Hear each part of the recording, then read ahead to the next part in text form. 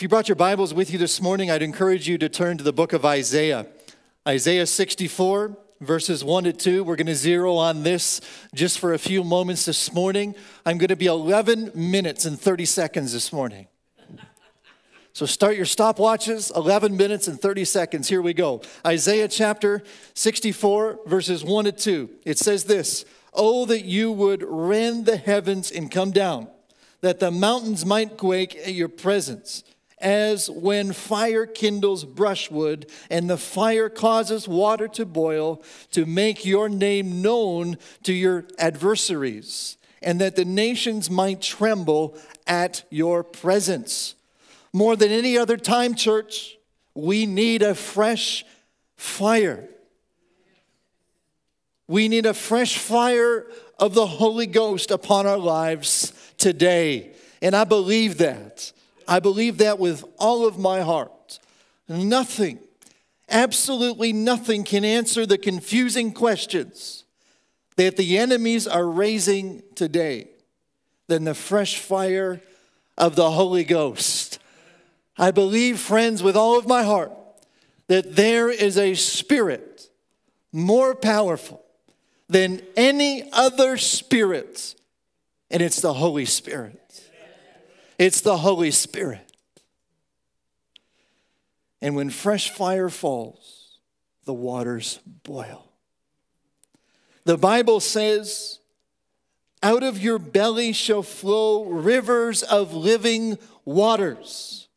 When this water is flowing in you and the fire of God falls upon it, it will boil. And the name of the Lord will become known to his adversaries, and nations will tremble before him. Friends, this is a secret of the lives that we discover the apostles lived. They had a fresh fire in them. And every prayer meeting, every gathering, every opportunity that the apostles were together was an opportunity to get refreshed and filled again with the Holy Spirit. There was power and fire in the way that they moved, in their evangelism and ministries, and in everything that they did. No wonder they were accused. The apostles were accused of turning the city upside down. You know what, friends? My heart, and I believe it's your heart as well, that this community, this beautiful community that we live in, the Saugeen Shores community, would be turned upside down for Jesus Christ. I believe it's possible. I believe it's possible for every single man, woman, boy, and girl, for every human being that lives in this beautiful town to come to know Jesus Christ as personal Lord and Savior. And you know what? He's going to use all of us and every Bible-believing, preaching church in this community to fulfill that awesome mandate, to fulfill that awesome mandate, that awesome mission, until every eye has heard and every ear has heard his message. How do we receive a fresh outpouring? How many would love to receive a fresh outpouring of the Holy Spirit? How many are believing for a fresh outpouring of the Holy Spirit in 2018 in your life? Do you declare it already this morning, a fresh outpouring? Do you receive it? You know what I love is I love the fact that the children are raising their hands. Praise the Lord. To receive a fresh outpouring, we need to do a few things. First, this morning and quickly, we need to hunger and thirst for the Word of God. How many completed the Read the Bible in 2017 this year that I faithfully emailed every Monday except 2 Mondays in the entire year? How many finished? A few of you, praise the Lord. We've got an exciting announcement coming tomorrow in your inboxes. When a person is hungry or thirsty and he or she sees food or drink, that person grabs it with speed and would almost finish it before he or she realizes it. Both hunger and thirst, friends, are feelings that will insist on being filled or satisfied before they leave a person in peace. We can never really fully appreciate this until we have children. And let me tell you, when children are hungry, they do not rest until they have something in their stomachs. I know some adults like that, myself included, but a Christian cannot get very far with the Lord if all that he or she does is read a verse of Scripture a day or per day, and if what the person read is not even understood or digested. The Bible says in the book of Deuteronomy, chapter 8, verse 3, it says this, "And he humbled you and let you hunger and feed you with manna, which you did not know, nor did your fathers know, that he might make you know that man does not live by bread alone, but man lives by every word that comes from the mouth of the Lord." And the Bible says in Luke chapter 4, verse 4, "And Jesus answered him, saying, It is written that man should not live by bread alone, but every word of God." You see, friends, some people are depending on what they learned years ago. Many claim that their minds are possibly getting old and can't retain anything. Do you know what, friends? It's a pity that God won't take such excuses from anyone. At the same time, the devil will take advantage of this type of ignorance towards the Word of God and deal with them, some that are not even bothered. Many people will feed their bodies with all kinds of nourishing food, and they will spend time at the gym and do all things. But when it comes to feeding the Spirit with the Word of God, they start to slow down. In some cases, disregard it completely. Do you know that some believers don't even read the Bible? All they read is a pamphlet that talks about Bible stories. You know, many today in the church are lazy when it comes to reading the Word of God. They prefer watching movies or things on YouTube or the internet that will not help them in any way. You see, the devil knows more of the Word of God that you have in your possession, the more powerful you are. So the enemy, the evil one, is going to do whatever he can to keep you from reading and discovering what's in this book, the Word of God. Let's go a few others. Become a prayer warrior. The Bible says to pray without what? To pray without ceasing. Let's unpack this. Prayer is by means which we communicate with God, and He is never tired of listening to His children. The Bible says that we are His children, and He's never tired of listening to us. Even though He wants to avoid repetitions, He does not want us to stop praying. Friends, power is prayer. Power equals prayer. The Bible says, remember the name of Jehovah. Give Him no peace until He establishes Jerusalem and makes it a spring in the earth. Third, live a life of holiness. The Bible says without holiness, no man can see God. Live a sinless life. In other words, this morning, thoughts and deeds in all that we do. Fourth, complete obedience to God.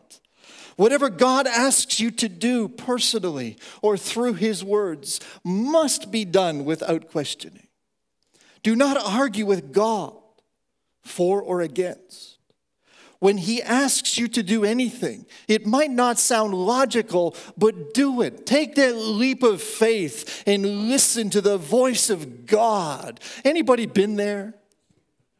Where God asks you to do something and you know it's God. I'm not saying that we become reckless in our faith. What I'm saying this morning is some of you, God has been asking you to do something awesome for his kingdom. Wasn't that wonderful last week to see all that talent up here on Christmas Eve? You know, I believe in my spirit that God is working on some hearts and lives and preparing some people to do ministry in our church that I didn't even know was there. Praise the Lord.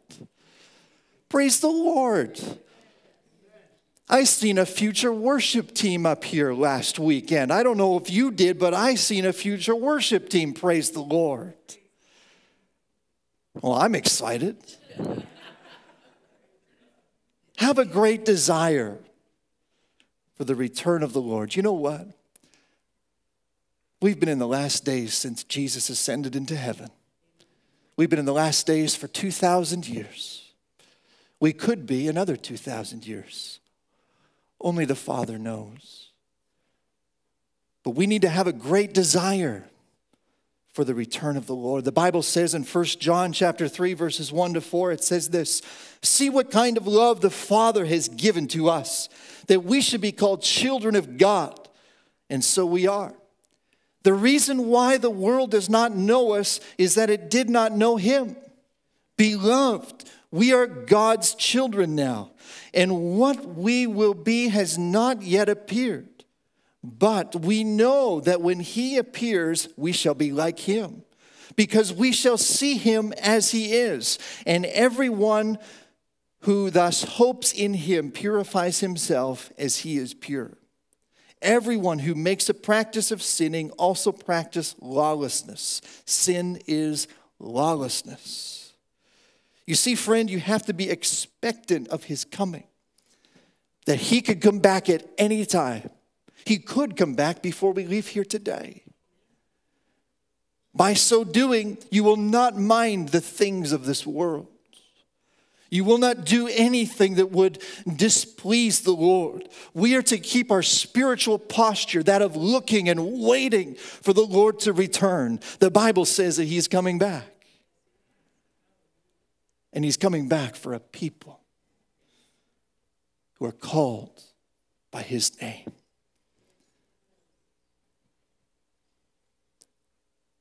Take God for his word.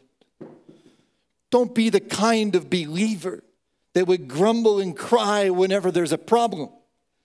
You see, the apostles knew God and took him at his word. Love sacrificially. Love everybody. It is an act that depicts our adherence to the Lord.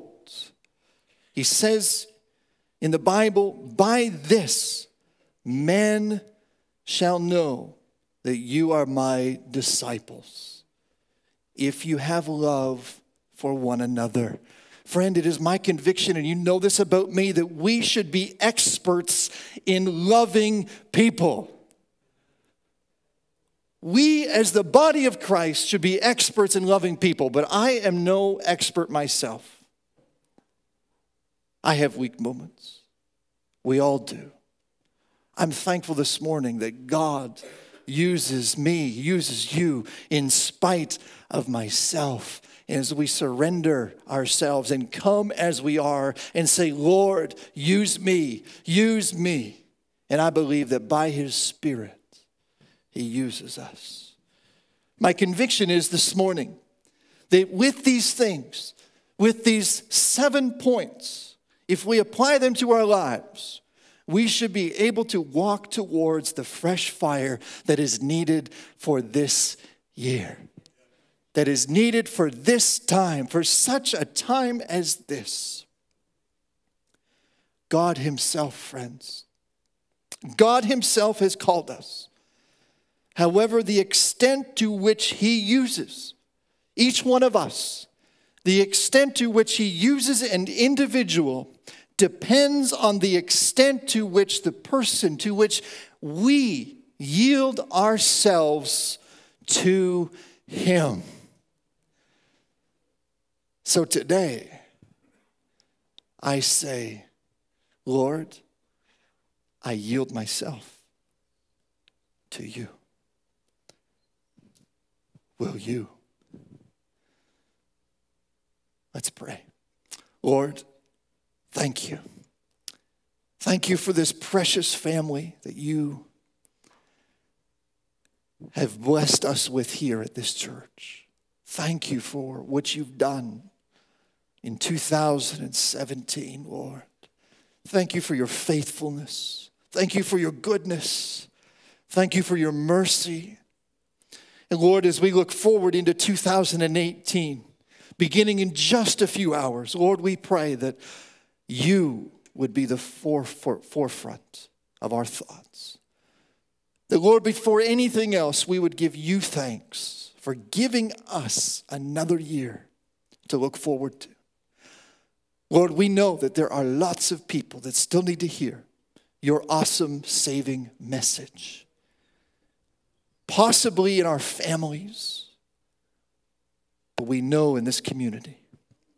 And so, Lord, we pray and we declare that this year, that we will do everything we can to introduce them to you. Lord, we pray for the remainder of our time together here today. We pray, Lord, that you will bless the food and the hands that prepared. Lord, we pray that every conversation that we have with each other today would be glorifying to your name, every word, every thought. And Lord, we pray as we go skating, Lord, we pray that as we mingle with the community on this Sunday afternoon, that, Lord, that your love will shine through. That, Lord, that we will have opportunity to share your love. And that, Lord, that you will give us the words to say as the questions come. But more importantly, Lord, that we would be a people of love this afternoon and going forward. We pray all of this in your precious name, in Jesus' name. And everyone said, amen. Who had their stopwatch going? God bless you. Have a wonderful day.